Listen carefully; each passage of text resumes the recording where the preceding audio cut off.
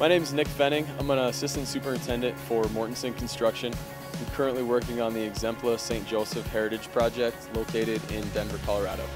It's currently the largest private hospital project in the nation. We've got a 360 patient bed tower. On this specific project, we're trying to utilize a lot of prefabricated elements to decrease our project schedule.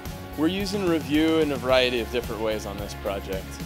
We're using it for just general document markup, creating site logistics plans, developing area designation maps to help communicate different things to our subcontractors. All of our drawings are given to us in PDFs, and we actually have a Mortenson developed software called Project Connect. It's an online cloud database where we store all of our files, and once we pull them down from the cloud, we open them up with Revu, and then we're able to add hyperlinks, mark them up, and manipulate the files from that point.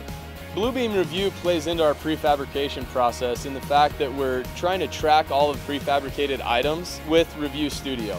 So we've got a separate studio session set up for each entity of what we're prefabricating, and as that stuff is being prefabricated out at the remote offsite warehouse, or like our bathroom pods that are coming from Boston, which is multiple states away, we're able to track the status of if it's in fabrication, if it's out of fabrication, if there's any issues on the fabrication floor. And then we can truly see what's done.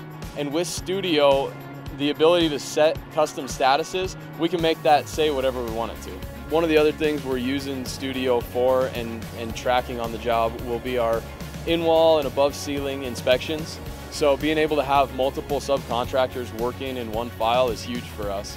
We can have our electrical, mechanical, plumbing subcontractor all signing into the same studio session and then going in and changing the status on each entity to sign off their particular scope of work. We're also using Revu for design collaboration on this project. With our extremely tight schedule that we've got, our construction is nearly on top of where the design is at.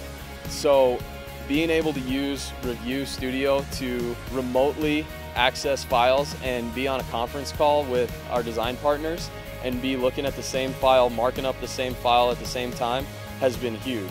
We're essentially creating a fully coordinated document at the end of a meeting or a conference call that we can then go the next day, take into the field and build.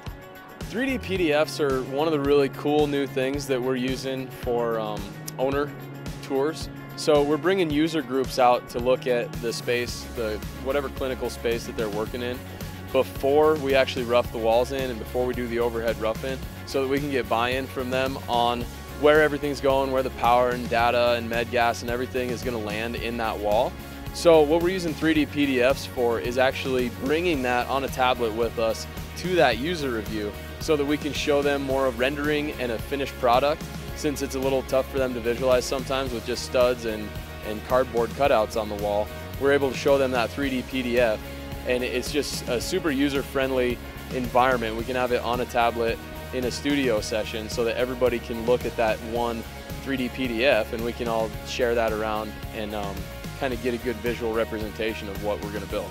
Bluebeam Revu and Studio and the whole range of services that Bluebeam offers have been very well received on this project by all of our subcontractor community and all of our Mortenson team members out here. Overall, everybody has really embraced Bluebeam, especially, and the electronic documentation, and really trying to get all that information out to the craft workers in the field.